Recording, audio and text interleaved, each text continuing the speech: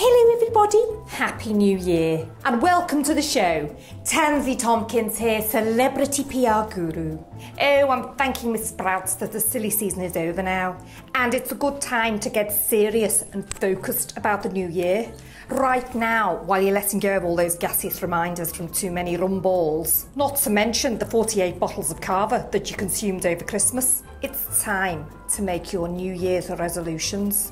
Why make resolutions? Because you can be a better person. I bet you know somebody who seems perfect, somebody who always looks terrific, somebody who manages to give lots of time to both family and career, somebody whose house is spotless, whose children are well behaved, and they're so skinny that the bra fits better on the back than it does on the front. Yeah, thank God I haven't got any friends like that. But you are wondering, aren't you? How do those skinny perfect cows do it all? Stop wondering and do something. Get off that sofa and put some jogging bottoms on and start making some resolutions so you can become a better you.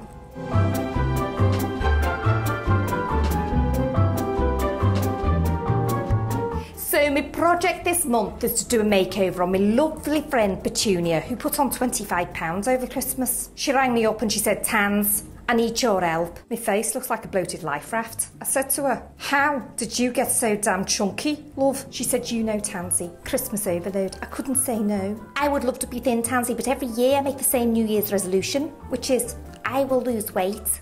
But my thighs are still the width of the Mersey Tunnel. So I've invited her to come on the show. Come on, Petunia, love.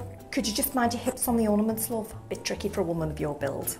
Oh, she's quite shy. She's not going to come up on camera. She lost all her confidence when we were at SeaWorld last week. The ticket lady turned to her and said, "Come on, love, you're on in 5 minutes." It was very upsetting. And then I said to her, "Petunia, my darling, I cannot ignore the elephant in the room anymore. We need to sort you out."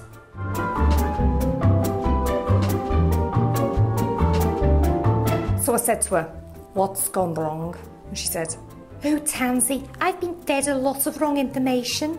I thought, it's not the only thing you've been fed, love. I thought tuna was something to hold the mayonnaise together with. I thought milk did the body good. Holy cow, Petunia. How many gallons did you drink? Your cereal bowl should come with a lifeguard.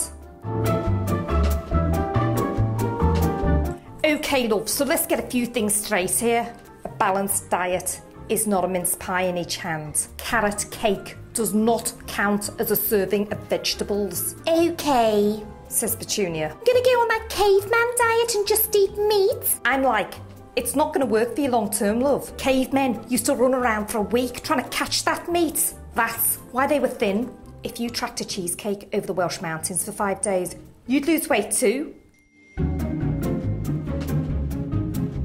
I know, keeping New Year's resolutions can be very difficult, but you can do it if you set realistic goals. In the meantime, if you are struggling with your weight goals, you can buy my new diet book, which has been inspired by my lovely friend Petunia here. It's a sensitively written booklet for people who've got really large over the Christmas period. It's called Put That Down, Fatty. Well, I hope that's been motivational for you and helps you with your battle with the Christmas bulge. Happy New Year and stay tuned for more tips on the way.